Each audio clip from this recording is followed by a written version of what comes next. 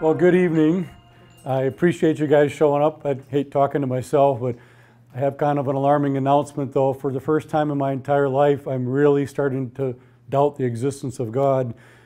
I had to find somewhere to eat in the area before coming here, and I did a search, and I was looking for Chick-fil-A and didn't find one, so I ate at Qdoba.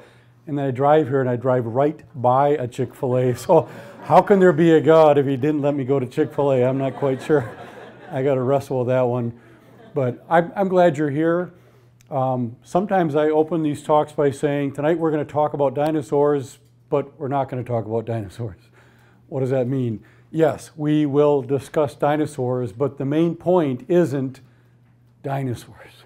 The main point is, can you really trust the Bible? That's what we're going to be focusing on.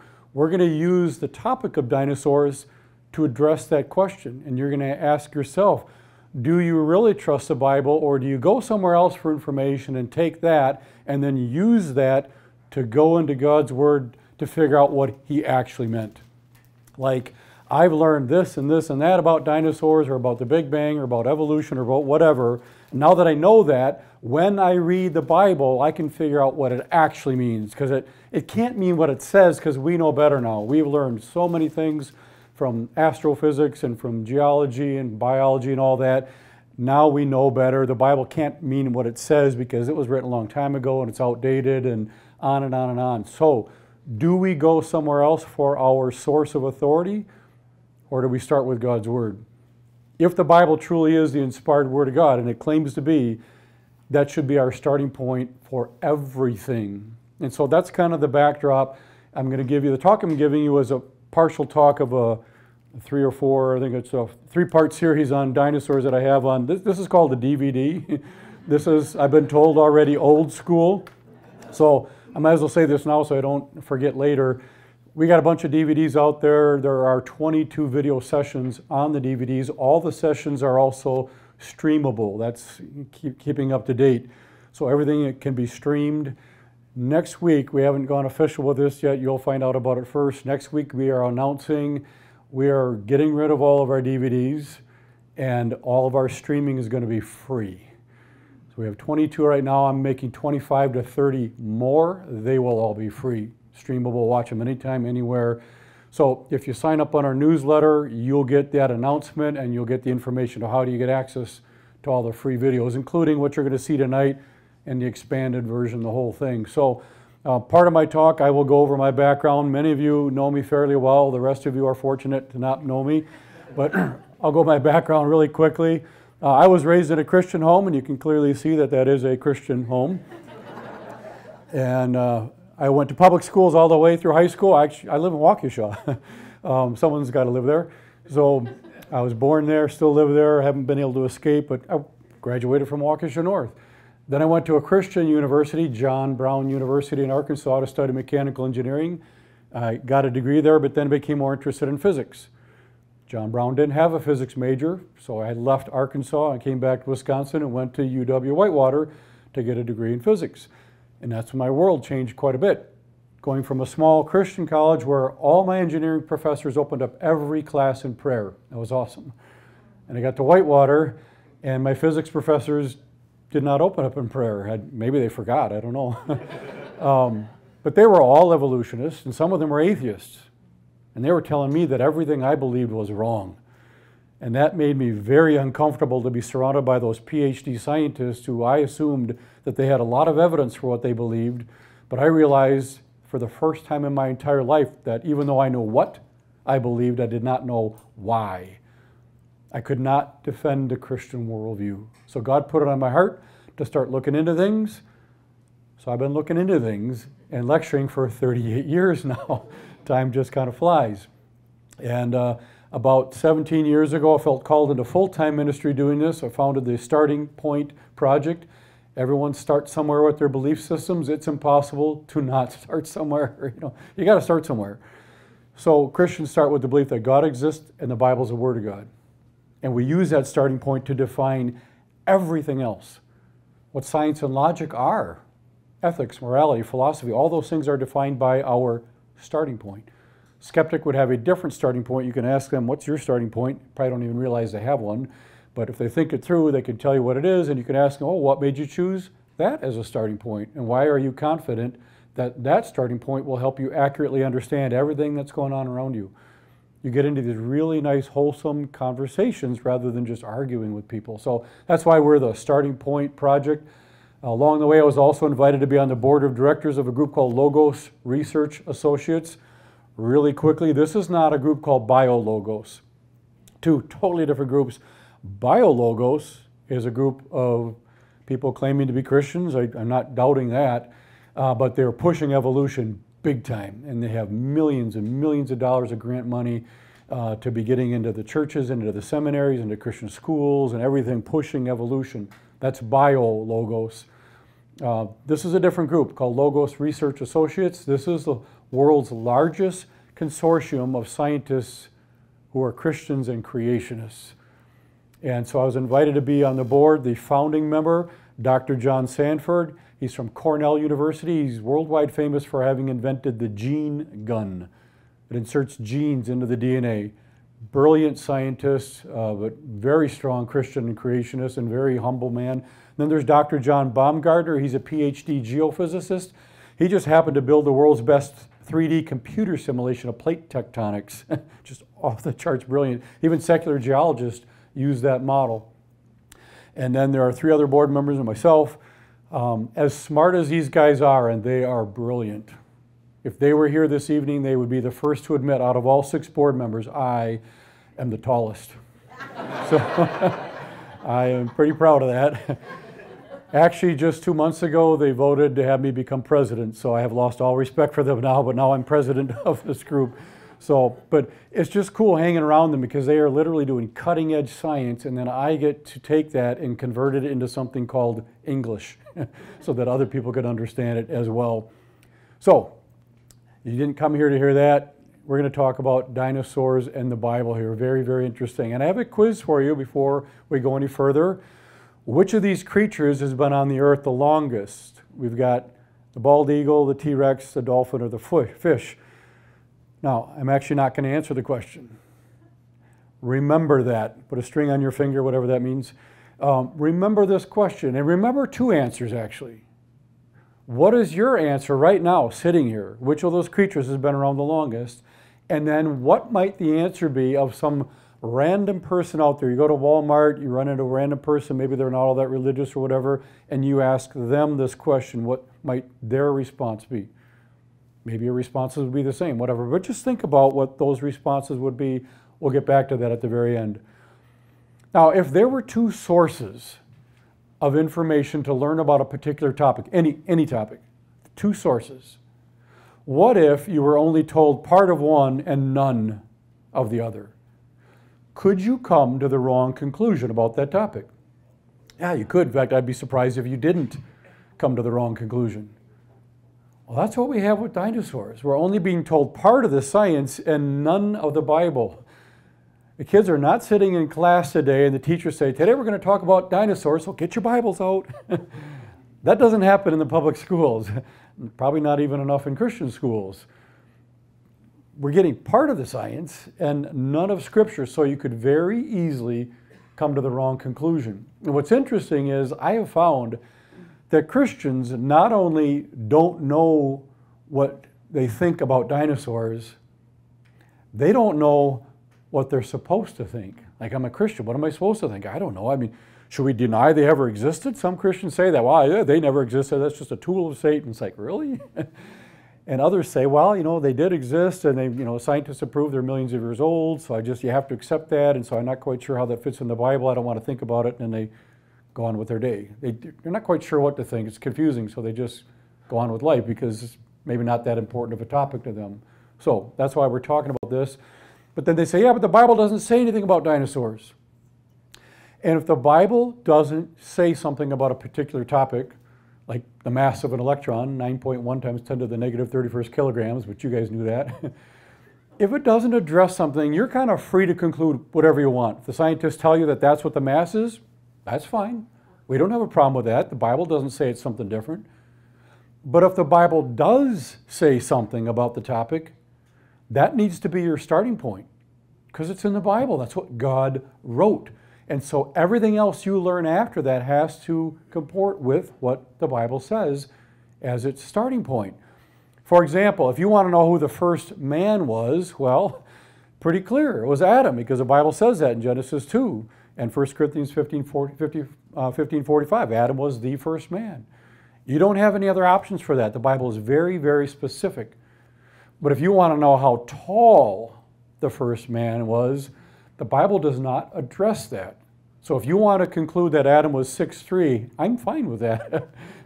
Guess why I'm guessing that. But the point is, the Bible doesn't give us those details, so if he was 5'8" or 6'9", or we don't know. It doesn't really matter too much. Probably doesn't make sense to say he was 30 feet tall, because that wouldn't work out with the physiology and all that. No reason to think he was that much taller. So here are some questions that we're going to address. We won't hit all of these, but these are the questions that I hit in the three-part series. Part one of the series, I addressed these questions. Why isn't the word dinosaur in the Bible? When were dinosaurs created? And were they really vicious meat eaters? Part two, I talk about how old are dinosaur fossils? Did dinosaurs turn into oil? Did dinosaurs and man ever live together? Then in part three, we continue this question because there's so much to it. And then I address dinosaurs and human fossils together. Is it possible to clone a dinosaur? Are dinosaurs really extinct? Were there dinosaurs on the ark? And then how big were the dinosaurs? Those are all the questions that I answer on the three-part series. And we'll get to a good chunk of those here in the singular talk. And then, how many types of dinosaurs were there as well? Now, I have an interesting exercise for you, but it's not this kind of exercise. No one's going to get hurt or pull a muscle, hopefully not. This is a mental exercise. You're going to do this in your head. This is really interesting. Imagine I gave each one of you a blank piece of paper, and I want you to write on that sheet of paper everything you know about dinosaurs. Just bullet points. Might be one thing, might be a whole page full. You might turn it over and keep writing. Think through what you would put on your piece of paper. And then when you're done, I would ask you to take a look at everything you wrote and ask yourself, which of those things do you know versus, well, that's what I've been taught. Probably every single thing on that paper is not something you actually know. It's just you were taught that. Well, they died out 65 million years ago. Do you know that? I mean, well, that's what they say. You know, I saw it in a documentary, or my teacher told me that, or they were vicious meat eaters. Do you know that? Well, no, but I've seen teeth. They're pretty big. All those things. You don't really know that. You've just been taught it over and over and over. So it just seems pretty straightforward because you've heard it so much from so many different sources. But again, you don't really know those things. You just heard them a lot. Well, there's no shortage of children's textbooks, and children's textbooks are one of the first introductions to dinosaurs for children and even to reading. It captures their attention. It did mine. I absolutely hated reading when I was young. But in a dinosaur book, I could at least look at the pictures and things like that. So how many of you remember Danny and the Dinosaur? It's been around forever. Even young kids raise their hand. This book's older than dinosaurs, I think. But interesting book. And again, no shortage. There are hundreds of children's books on dinosaurs. But they introduce dinosaurs with a very different storyline or narrative than what Scripture says. And unfortunately, too often the churches don't really comment on it, so the students grow up thinking it must be okay because the church isn't really saying anything. So as an example, we have Dr. Seuss. I did like Dr. Seuss because at least the words rhymed, and this is what Dr. Seuss teaches us about dinosaurs. It says, I am the cat in the hat. We have met before. Today I will speak of the great dinosaur. Dinosaurs lived on the earth long ago, before you and me, so how do we know? It says from fossils. Dinosaur teeth, eggs, and bone got stuck in the muck, and that muck turned to stone. These fossils are old. They are dusty and worn because they were made long before you were born. And then it goes on to say, not hundreds of years, not thousands of years, but millions of years long before you were born. So what is Dr. Seuss teaching us about dinosaurs? That they lived millions and millions of years ago, and that sounds really cool. I remember being in elementary school thinking that that was so cool. They lived millions of years ago. My church didn't teach that, but they also didn't say it was wrong. So it must be true. And I thought it's pretty cool to think about them living that long ago. Now, my wife likes to shop at Goodwill. I'm not really a shopper, and I don't really care for Goodwill, but she just finds the greatest deals there. One day I was with her, and I was just killing some time because I was pretty bored. I was just looking through the men's t-shirts, and I pulled one out and I said, "Hey, Amy, look at this. It looks just like my t-shirt." She goes, "No, that is your t-shirt and you're not buying it back." True story. She took it out of the closet and I didn't even know about it, and I found it, and she wouldn't let me buy it back. Even though it still worked, it had a hole for the neck, you know, and all that. Anyway. But another time I was at Goodwill, just killing time, and I thought, I know what I'll do. I will go over to the children's section where all the books are. And the first book that I find on dinosaurs, I'm going to pull it off the shelf, and I bet myself the first page of that book that I've never seen before will talk about millions of years ago in dinosaurs. So I walked over to the book section, children's, and I saw this was the first book I saw. I bought it so I could put it in my presentation, pulled it off the shelf, and I bet myself that if I am right, I owe me a hot fudge sundae. And if I'm wrong, I owe me a hot fudge sundae. So either way, it was going to work out well. Well, I opened the book, and this is what it said. Dinosaurs lived long, long ago, even before people lived on the earth. They ruled and roamed the land for millions of years. So yeah, I got the hot fudge sundae. Worked out quite well.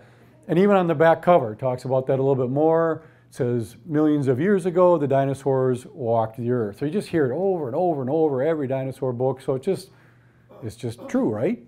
It must be, because it's in the books. So you go to school, and again, when I say school, I'm kind of generically referring to our public school system. I know some go to Christian schools, some are homeschooled, but most Christians grow up in public schools. So you go to school, and you learn about history. And you go to church, and you learn about Jesus. And then you go back to school, and you learn about science.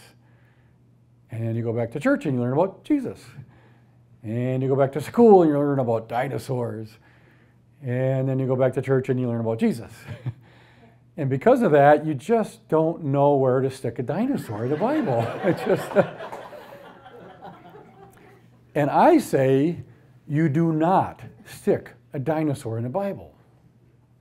Why do I say that? Because it sounds like a problem. Like, I don't know, certainly can't put it in the New Testament, but can't really put it by King David, and just, I don't know. It sounds like a problem trying to stick it somewhere. You don't stick dinosaurs in the Bible. You use the narrative and the history of the Bible to figure out, when did dinosaurs exist? How did they get here? When were they created? And all those things. You do it backwards. So it's not this problem of trying to stick dinosaurs in the Bible.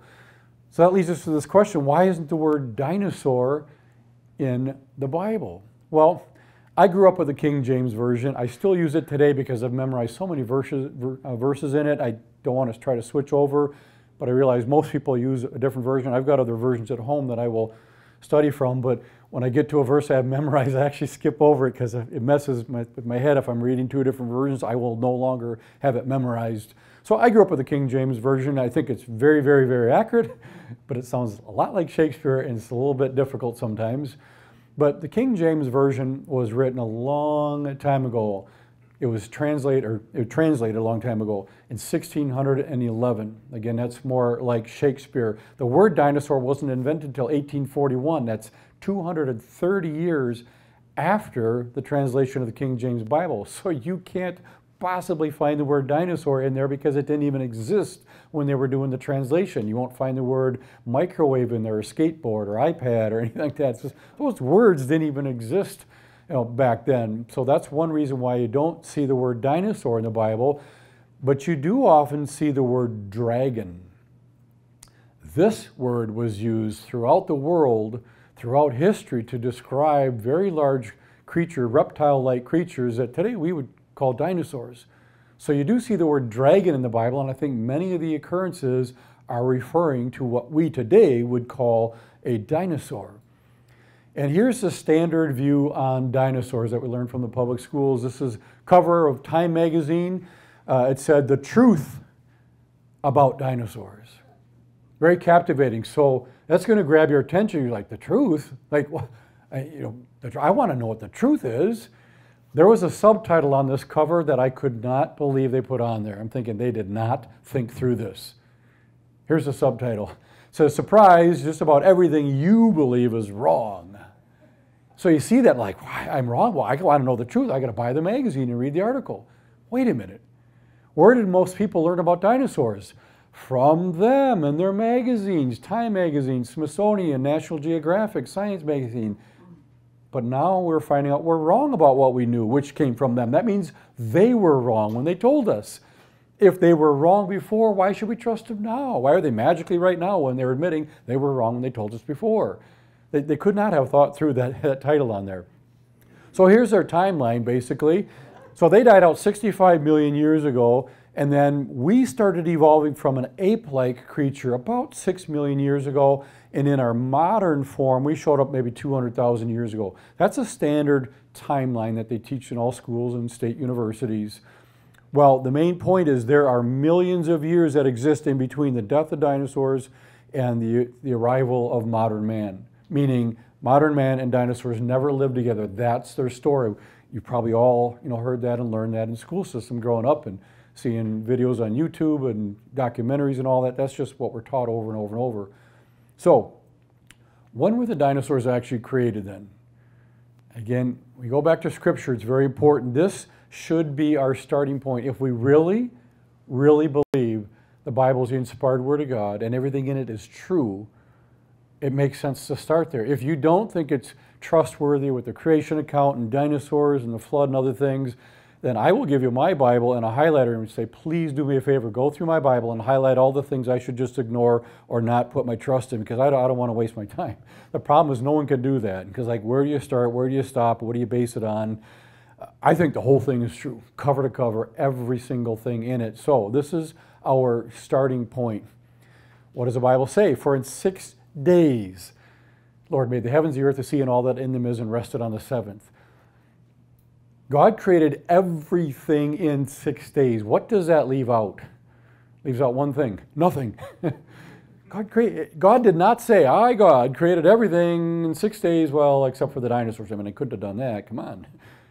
The Bible doesn't say that. The Bible says God created everything in 6 days. So we should logically conclude that dinosaurs must have been created in those 6 days if you're going to take the Bible seriously. If you want to trust some other source, that's fine, but when you die and you face God and look him in the eye, he's not going to be asking you about some paleontologist or carbon-14 dating or anything. He's going to say, what did you do with my word? Why didn't you believe me?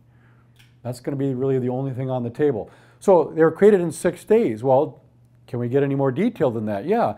And God said, let the earth bring forth the living creatures after his kind, cattle, creeping things, and beasts of the earth after his kind. And it was so. That's on day 6. The land creatures on day 6. Guess what? Dinosaurs were land creatures. So logically, according to Scripture, the dinosaurs must have been created on day 6. If you have a problem with that, you don't have a problem with my philosophy. You have a problem with what's written in your Bible. So you don't need to argue with me. You need to say, God, you're just wrong. This can't be right.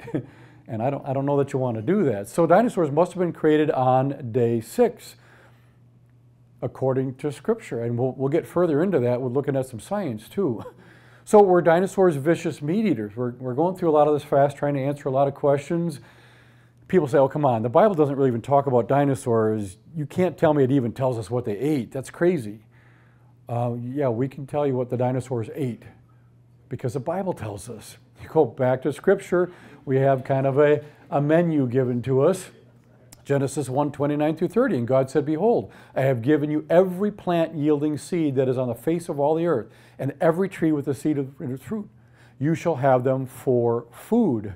And to every beast of the earth, and to every bird of the heaven, and everything that creeps on the earth, everything that has a breath of life, I have given every green plant for food, and it was so. All of God's creatures originally were vegetarian. Is that my philosophy? Was I there to see it? No. I'm just looking at what the Bible says. So scripturally, we should conclude they were created on day 6, and they were vegetarian to begin with. However, that sounds crazy. Look at the T-Rex and these teeth. I've got a replica tooth on my table out there. It's about 6 inches tall. People say, you're going to tell me that the T-Rex was a vegetarian. That's crazy, right? Let's think about this further. Here's the skull of a creature that's around today. Look at these teeth. That is the skull of a meat eater. I mean, it has to be, right? No, that's the skull of a fruit bat. You guys have any idea what fruit bats eat? They eat pizza. No, they don't eat pizza. They eat fruit. Just because something has large or sharp teeth doesn't make it a meat eater. Here's another skull. Look at those teeth. That's got to be a vicious meat eater. That's the skull of a grizzly bear. No, grizzly bears can eat meat. They can. But they're largely vegetarian. Here's another skull. Look, these are huge, massive teeth. It's just got to be a meat eater. Well, that's a hippo. And hippos are largely vegetarian. One last one. The teeth on this guy are really, really sharp. Got to be meat eater. No, that's the skull of a giant panda. Pandas use the very sharp teeth for stripping bamboo or when they're pretending to play the flute. So, sorry, I have a really dry sense of humor. I saw that. It's like, I got to do this, even though people will just roll their eyes. So don't pull a muscle when you do that. But again, just because something has large or sharp teeth doesn't make it a meat eater. We shouldn't make that assumption. Now, this actually belongs to me. Not the car, the picture. Actually, the picture's not even mine. I got it off the internet. I thought we were talking about dinosaurs and meat eating and teeth and all that. Here's the point. When you're driving around in the summer, it can get really hot out, even here in Wisconsin. So what do you do when you're driving around?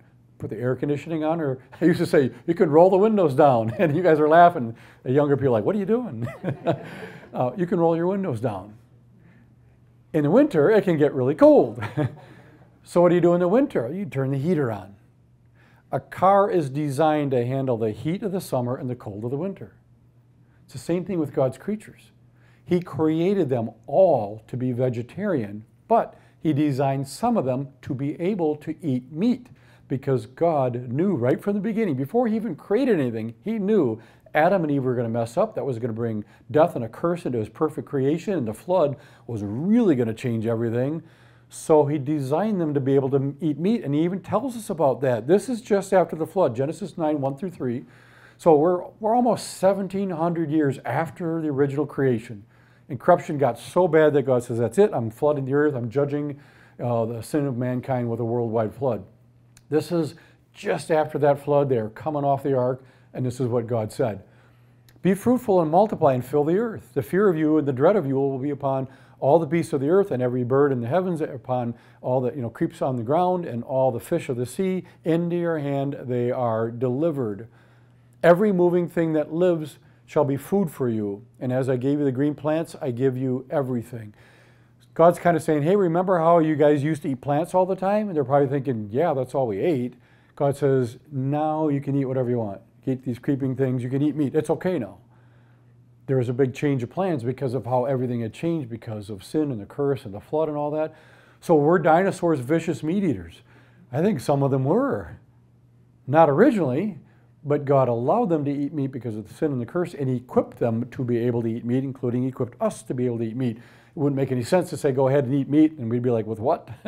So God knew the changes that would occur, and he designed us and creatures to be able to adapt to the changing environment. So now he said it's okay to eat meat. Again, we just keep going back to Scripture, and a lot of Christians are like, I never thought of that, I never thought of that, I never thought of it. It's like, yeah, there's a lot in Scripture. If we'd pay attention to it, you can learn a whole lot. So how old are dinosaur fossils specifically? How do they determine the age of these fossils? This is fascinating. Fascinating and disappointing. You're going to be pretty disappointed when you find out what they're really doing to come up with these ages. So I'm going to try to keep it fairly simple. It's interesting, when we dig up dinosaur bones, they don't come with tags on them saying 65 million years old. The scientists have to assign a name for them, which is usually fine, and then they assign an age, which is not so fine, and we'll talk about that. So what can happen is they will discover some dinosaur fossils, and there's no question, these are fossils from dinosaurs. They're good evidence for that. We don't doubt that whatsoever. And then they need to go to a laboratory with another scientist who does dating. So maybe a paleontologist digs up the bone and they bring it into someone who does dating techniques in the laboratory. This is interesting. The person in the laboratory asks, where did you find it? Where did you find the fossil? Why do they care? Just give me a date. Here's the bone, give me a date. No, they need to know where in this geologic column, all the layers in the earth that they've assigned names to in millions of years, they need to know where in these layers that they found it, so this scientist will have an idea of how old it's supposed to be. And she might say, oh, this is, what's that, it's a T-Rex tooth? Well, T-Rex, let me see, they died out about 65 million years ago. Okay, so this is going to be about 65 million years old. So this is from the upper Cretaceous here. Dinosaurs died out 65 million years ago, so we have a target now. We kind of know what we're looking for. You shouldn't need that, just date the bone. So this is what happens. They say that the bones are too old to date. We can't actually date the bones themselves because we know they're 65 million years old and there won't be any carbon-14 in them to date, so we won't even try. Wait a minute, you don't know how old it is yet. That's what we're trying to find out. But now you're assuming how old it is to tell us we can't date the bones. That's not science. That's a great bias. So they won't date the bones. Okay, do they date some of the rock layer where they found the fossil? They're digging up, they find the bones. Do they bring some of those rocks into the laboratory to date the ages on those rocks? Nope. Because those are sedimentary rocks, fragments of other rocks. And you can't use radiometric dating on sedimentary rocks. So they're not dating the bone, and they're not dating the rocks that the bone was found in. They bring in a nearby igneous rock that was close to the layer where they found the bone. And you can do radiometric dating on igneous rocks. So they do dating. And there are multiple methods that they use to get the dates. So uranium lead, they use that method, and let's say they come up with 1.1 billion years old.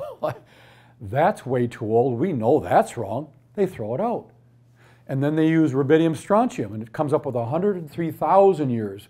Well, that's way, way too young. That must have gotten contaminated. We can write it off telling people it was contaminated. We had to throw that one out. And then they have fission track dating, and it says 25 million years old. Well, it's getting closer, but it can't be right, so they throw that one out. And then they use potassium argon, and it says 68 million years old. They're like, see, we were thinking it was 65 million years old. Potassium argon says 68 million years. So then they publish that in the magazine, and everyone's so impressed. So summarizing this whole thing, did they discover a dinosaur in the fossil? Yeah, they did. There's no question there.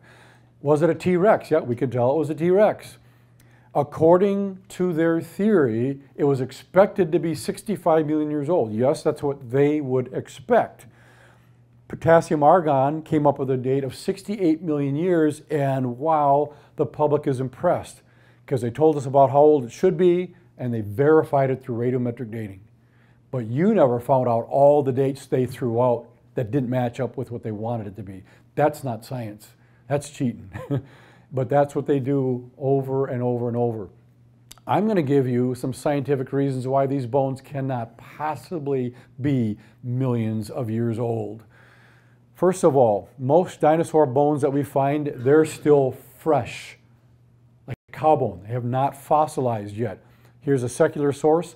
Bones do not have to be turned into stone to be fossils, and usually most of the original bone is still present in a dinosaur fossil.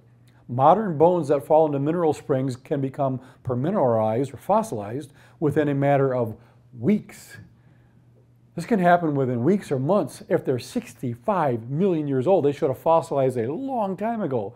So how do you find dinosaur bones, and most of them are still fresh, unless they're actually relatively young? We find carbon-14 in dinosaur bones. I give lectures on carbon-14 dating. I'll keep it simple. Carbon-14 decays away at a certain rate that if you stood there long enough, let's say 70, 80,000 years, and you were staring at it, it would decay away and it would be completely gone. There'd be nothing to see or measure after maybe 80,000 years. It decays away at that rate. If these bones are supposed to be at least 65 million years old, that carbon-14 should be long gone. It's like watching an ice cube melt. You know, no one can tell you that ice cube's been in the Sahara Desert for 18 years. It'd probably melt after 5 minutes, you know, it'd be gone. So there shouldn't be any carbon-14 in these dinosaur bones, ever. We find them all the time.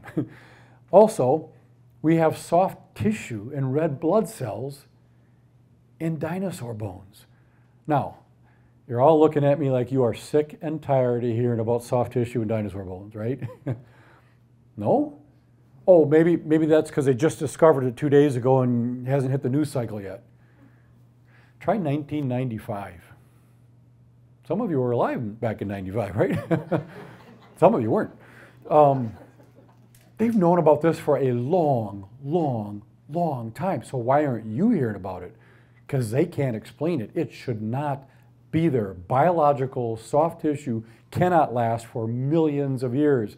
I'm going to show you something that very, very, very, very, very few people on the entire planet have ever seen. You are about to see soft dinosaur tissue in the laboratory being stretched and snapping back. And then you ask yourself if this is really millions of years old. That's the dinosaur soft tissue being stretched and snapping back. Doesn't that look fresh? That does not look 65 or 100 million years old. That's crazy. They found it initially by accident. Dr. Mary Schweitzer back around 1995, they were trying to get this T-Rex bone out. It was too big to take it out with a helicopter. They had to break it in two. They took it back to the laboratory and they're doing some cross-section analysis on it. And she's looking in the microscope and she sees something that looks like red blood cells. And she's saying, well, it can't be because this is a dinosaur bone. It's 65 million years old. So she did her test again, a second time. And it looked like red blood cells and soft tissue. So, but it can't be because it's 65 million years old. She did her test 3 times, and then 4 times, and then 5, 6, 7, 8, 9, 10, 11, 12, 13, 14, 15, 16, 17 times. And she finally said, this is soft tissue. We can't get around it. And so what happened is she told the other scientists, and they said, oh, we've been wrong about everything we believe. Let's go to church and worship Jesus. No, now they say there must be something magical in nature that could preserve red blood cells and soft tissue for millions and millions of years. They haven't found it, that's why they're not telling you. If you read anything, look for the word iron. Well, if there's iron in the environment, that could extend the life a little bit. Yeah, can a little bit, not that much, and too much iron just destroys it all. They do not have an answer, so you won't hear about it. But now that we've seen it, we are now looking for it. They never used to look for it. And we're finding it over. I listened to a 2-hour lecture where they showed example after example. It was a private lecture with Logos Research Associates and myself, seeing all these slides of dinosaur bones and soft tissue and hemoglobin.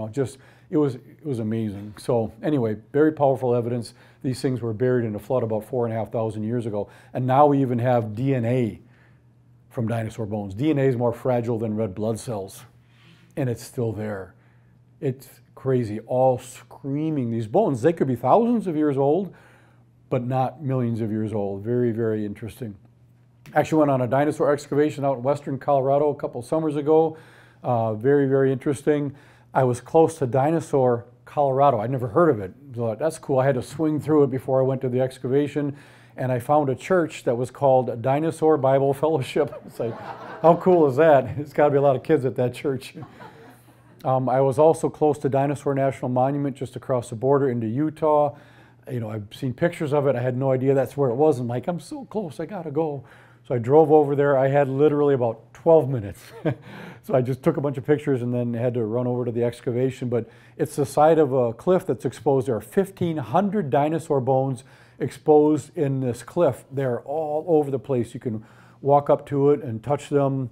1,500. What people don't know is there's actually more clam fossils in this wall and cliff than there are dinosaur bones.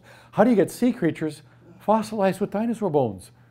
Unless there was a worldwide flood and the ocean waters are coming onto the continent. That makes a lot of sense. We'll talk about the flood more tomorrow. So here's me with my Wisconsin shirt on, digging up a Camarasaurus. If you don't know what a Camarasaurus is, it looks like this, 66 feet long, 44,000 pounds heavy. If I were standing next to it and wearing yellow, which I wouldn't, that would be me for scale. And we were digging up this femur here, which would fit in right there. And again, why were we digging them up? We need our own bones to take our own sampling, to do our own testing. We can't wait for the secular scientists to tell us what they're finding. They may not be honest about it anyway. So we're having to get our own bones, and so we've been doing that. We've been shipping them over to a laboratory in the University of Liverpool over in the United Kingdom. I was just over here lecturing a couple months ago for the 3rd time, fascinating stories in Oxford and London and all that. But another question, I'm going fast here, we're just scratching the surface. I want to answer as many questions as I can. Did dinosaurs and man ever live together? I actually have absolute proof, not just the good evidence, but absolute proof that man and dinosaur have lived together. So, younger kids don't get that. That's really depressing to me as my audiences are getting older. I'm losing a lot on youth, but anyway, no, this is kind of silly. Actually, secular scientists hated the Flintstones cartoon because it gave you the impression that man and dinosaur are around together when they say, oh, it's not true at all. But there's actually very credible evidence that man and dinosaur lived together. Lots and lots of evidence. Comes in different categories. We have cultural references, historical accounts and sightings, paintings, carvings, artifacts, and then fossil footprints. I'm going to go through a little bit of that right now. The full series I have would do all of those. But what you're going to see with the full series, I go through a lot of accounts of people saw this, they saw that, they saw that. What do they all have in common?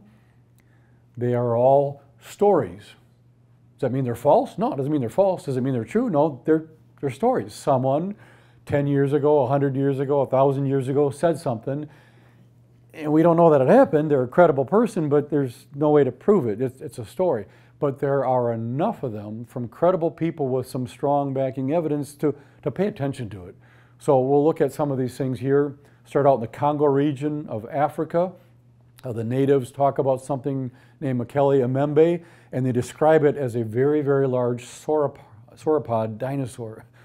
These are natives who have not been educated in our educational system to know you can't have creatures like that because they died out 65 million years ago. No one told them that these guys that they saw died out 65 million years ago. So they're just telling the scientists who are visiting them this is what they saw. Now, the scientists are surprised, but these natives, they're just very casually sharing that way back in the dense area where it's too dense to live, they were exploring back there and they saw these creatures, and there's a lot more stories to that particular one, but I'm going to move on to other stories. The mosasaur. We have fossils of mosasaurs from the ocean 50 feet long. Now here's a diver, but if I put the diver to scale, this would be the size of the mosasaur. So imagine swimming around in the ocean and some creature like that comes swimming by. It would probably frighten you quite a bit. It doesn't take much imagination to one of these creatures coming up out of the ocean and capsizing a ship. Many historical stories from ship captains saying something came up out of the ocean and cut the ship in two. I lost half my crew and all that. Many, many of those stories. Did they post it on Facebook and YouTube and all that? No, they couldn't. This is 100 years ago or 500 years ago. They're stories, they're accounts that have been passed down. So we don't know what to think, but they're very, very plausible that it could have easily been something like this. When we have fossils of those creatures, we know they existed in the past.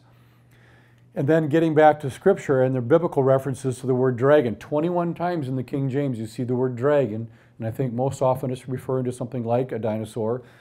So here's a picture of a dragon today. Now, we would think that this is just complete fantasy, it makes, for good movies and things like that, but something like that could never have existed.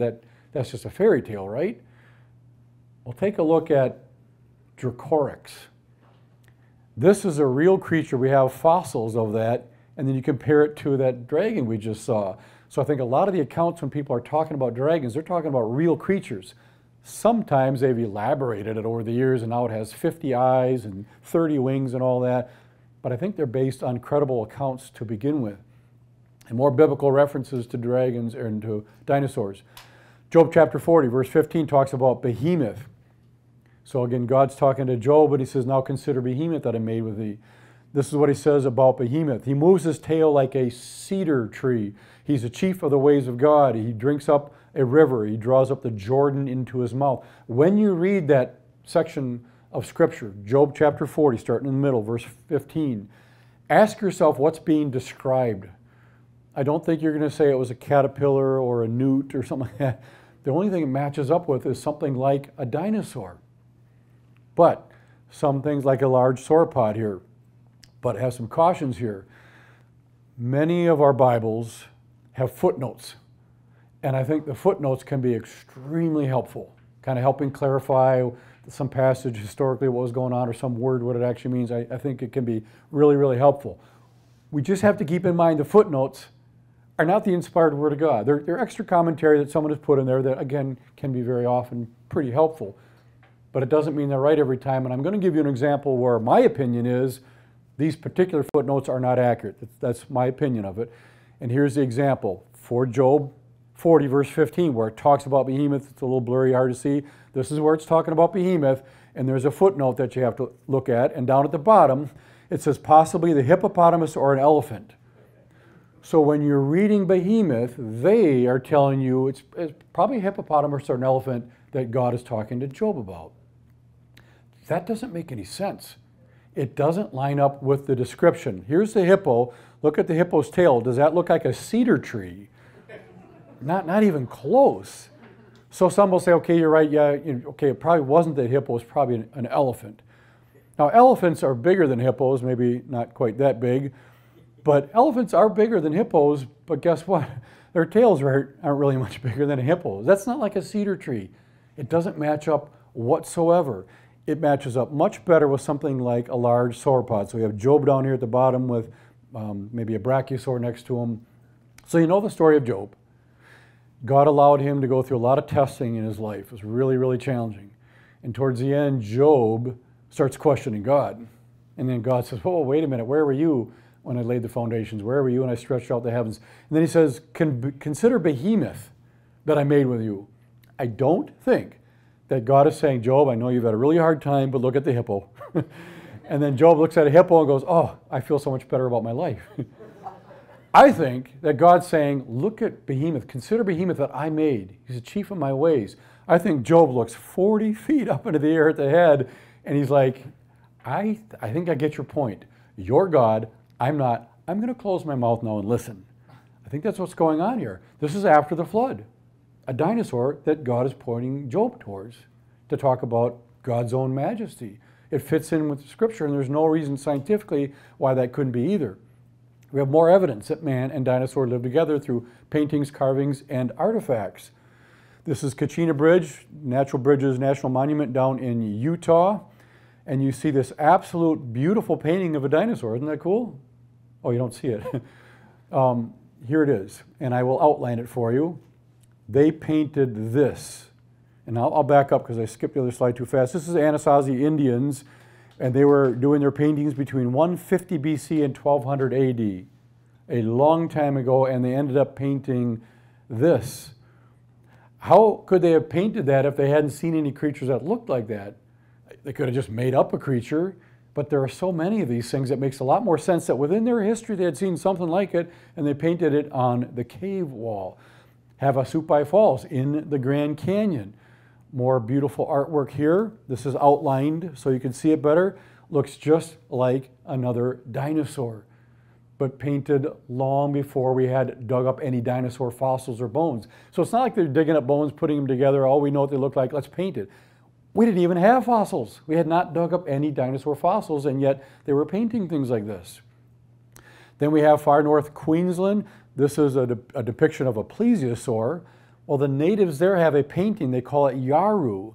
It looks just like a plesiosaur. And there are natives running around outside of it. Some of them have spears trying to kill it because apparently it had eaten one of them. They have a picture of a native inside the stomach. So it looks like they knew what it looked like inside, which would make sense if they had seen them and caught them and maybe cut them open or whatever. And this was painted long before we had any dinosaur bones or fossils. Very, very interesting.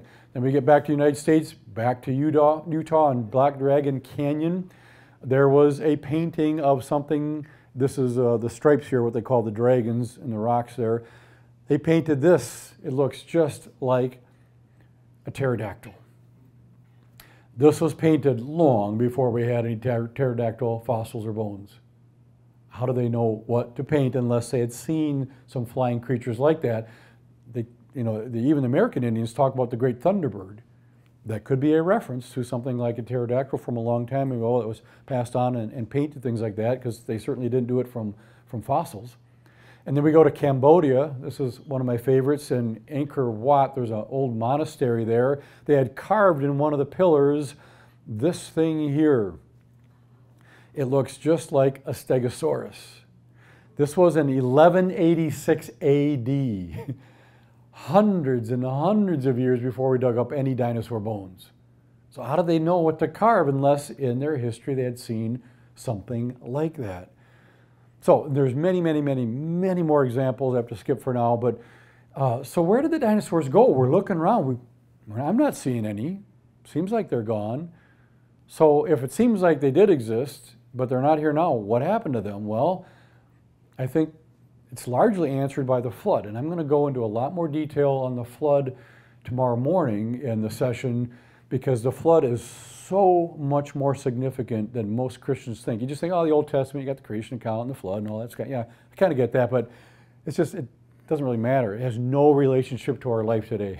You come back tomorrow morning, you're going to find out it is incredibly tied into your life today, and everything you think about history and even prophecy. We'll talk about that tomorrow. So I think most of the dinosaurs were wiped out in the flood.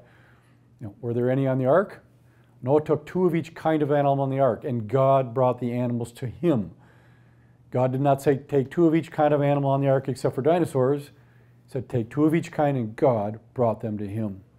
So logically, I don't have time to go into the details, but Noah would have had 2 of each kind of dinosaur on the ark, and there were maybe 50 to 70 kinds of dinosaurs. Even secular scientists say we kind of exaggerated how many dinosaurs there are. They'd find a skeleton and they say, oh, this is Nano-Tyrannosaurus, the new species. They got excited because they could put their name on it and claim they found it. And later it's like, no, it's just a young T-Rex. That's all it was. So they admit there weren't as many dinosaurs kinds as they talk about. Easily put 2 of each kind on the ark, and there's a lot of details to that we have to skip. But back to this quiz that I asked you at the very, very beginning. Which of these creatures has been on the earth the longest? We have the bald eagle, T-Rex, the dolphin, or the fish. Now, think about what you were thinking. Your answer was, and the random person from Walmart. And what's interesting is most people, especially the random people, but even most Christians, it would be so obvious that the T-Rex has been around the longest. I mean, it's a dinosaur, right?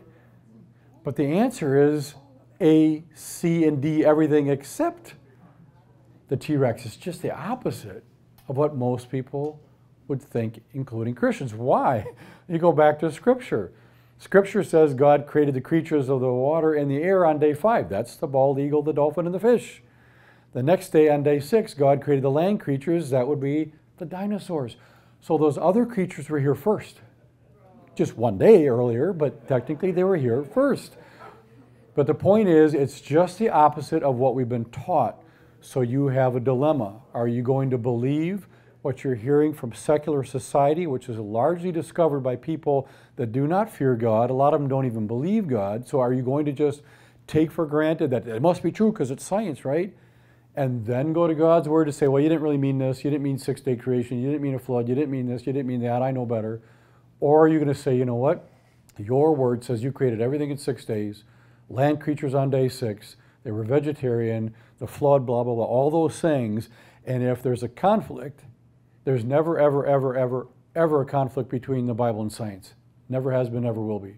But there are lots of conflicts between the Bible and scientists' opinions. Because it's their opinion. They look at stuff and they tell us what they think about it. And they could be wrong, and they often have been, and they change their minds. That's how science works. We keep having to refine it and update it. So are you going to really, really trust the Bible and say, God, I might not understand all of this. I might not even like it. There's a lot in here I don't like.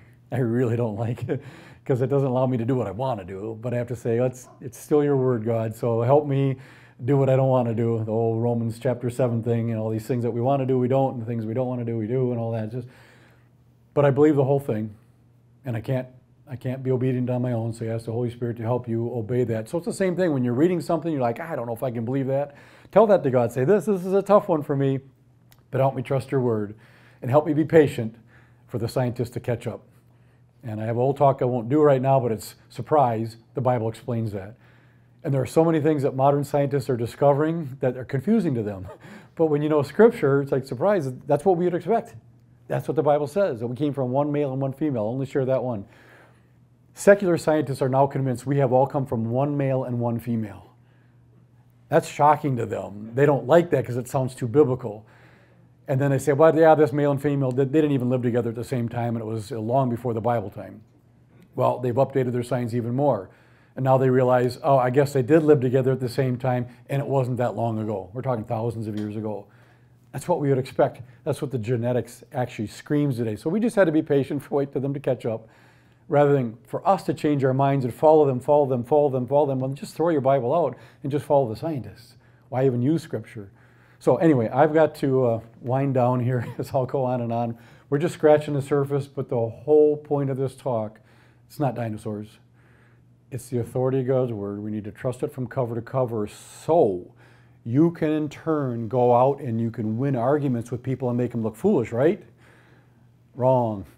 You want to strengthen your faith in the authority of God's word to then in turn go out and very, very graciously share the gospel message with people, knowing if they bring up tough questions, how do you know God exists? What about all the evil in the world? About all the contradictions in the Bible? Science does prove it. There never was a flood, and on and on and on.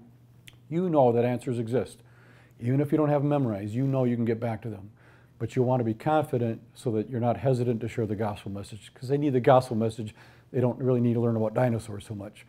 So all my talks are focused on that, so that when all these social issues come our way, and we know there are a lot of them with transgenderism and gay marriage and wokeism and abortion and cancel culture and all those, there's tons of them. It should never be your philosophy versus theirs. You should say, because I mean, who are we that the whole world should care what we think about those things? You should just say, hey, interesting topic, let me see what the Bible says about that. And if they have a problem with what you share, it's not with you, it's with God's word. And someday they'll be accountable for that. It's just for us to very graciously help them understand what the Bible says and to share with them why there are so many problems associated with these social issues, because it goes against God's created order. God's not mean. He just created this universe to operate a certain way. And sometimes I tell people with a smile on my face, if you don't like it, that's fine, but you might want to create your own universe, because the one you're living in now, well, it happens to be God's, and He sets the rules. And He's telling us if you don't do it this way, you're going to run into problems. And that's why we're running into problems. They're trying to do it their own way rather than God's way, which is how Adam and Eve messed up to begin with. So I'm going to close in a word of prayer. If you have questions, which there's probably lots of them, I'll hang around here, or you can go to my table. You can always contact us through our website as well. I did want to share one thing really quick. I think I have in here a really quick promo that Nate, our camera guy, put together for us. I already told you all our videos are going to be free, so I've got the 3 books, but all the DVDs are streamable and going to be free starting next week. I want to really quickly show you a promo video. We can't get the audio to go through the speaker system. I'm going to try to hold the mic to my laptop, but you probably won't hear it really well, but that's okay. You'll see a promo for Grand Canyon tours that I lead. We're doing 5 this year, and the tours are all about the authority of Scripture. It's not about the Grand Canyon. You will learn a lot about the Grand Canyon. It is so unbelievably amazing, and you're going to see the best evidence on the planet for the worldwide flood, as in Genesis 6 through 8. That's what our tours are about. They're family friendly. 5-year-olds go. We've had a couple, they were 80 years old. They loved it. It's just walking on a flat paved path and just smooth sailing on a raft. It's not whitewater rafting or anything like that. So I'm going to play the promo video really quick. It's 2 minutes. If you're interested in one of our tours, we have spots available on 4 of the 5 tours, and you can grab a brochure, which we're running low on, but I'm going to print some more soon, or you can get more information from our website. So I'm going to see if the audio works at all. If it doesn't, that's fine. I can maybe narrate. Welcome to the Grand Canyon. You've all seen pictures. Come and see the real thing. Jay Seegert here with the Starting Point Project to invite you to come along on one of our Grand Canyon tours, where you will be on the top rim of the canyon looking down, and you'll also get to be on the Colorado River. And all throughout our trip, we share scientific evidences that there really was a worldwide flood, just like we learned from Genesis 6 through 8. We know there was worldwide flood action, but not always the same way you see here. We want to take you from being in a position where you are praying and hoping that no one asks you about this flood story and Noah's Ark and all that, to a point where you're thinking, please, please ask me. Just learning about the creation theory and being able to really be equipped to defend that theory. A chance to learn a little bit more about just what God's done in the past and His beautiful world that He created. The only explanation for the canyon is really catastrophic water action. Easy to understand, but yet profound. It helps me to articulate what I believe so much better. You'll be so excited about the authority of God's Word, that it can be trusted from cover to cover, so that you can be more emboldened when you're graciously sharing the gospel message with those around you. The problem isn't the evidence, because facts don't speak for themselves. What was your favorite part? The dinosaur tracks. Dinosaur tracks? Yeah, it's pretty cool. It's unbelievable. You have to see it in person. It is an amazing place to visit, and we want to go on this journey with you, so get a hold of us to learn about the details of our trips, which you can find at thestartingpointproject.com.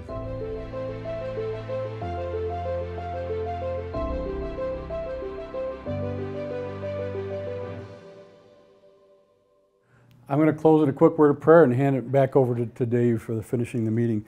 Dear Heavenly Father, we just thank you so much for this time we've had to take a look ultimately at the authority of a word. I thank you for each person who took time to be here this evening. Pray that you would be greatly strengthening their faith and giving them opportunities to share the gospel message with a lost and dying world. And we just thank you for this time you've given to us, and we pray these things in Jesus' name. Amen. What do we think, Jay?